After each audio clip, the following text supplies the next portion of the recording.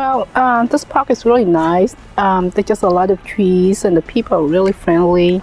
They love to go over here. They get a lot of pets and, and there are a lot of dogs for them to play with. I really enjoy the dog parks because it gives dogs and people a chance to socialize. And in a world where everything's computer oriented, it's a great opportunity for me in the morning to come talk to people. And then Winston gets to play with all his buddies.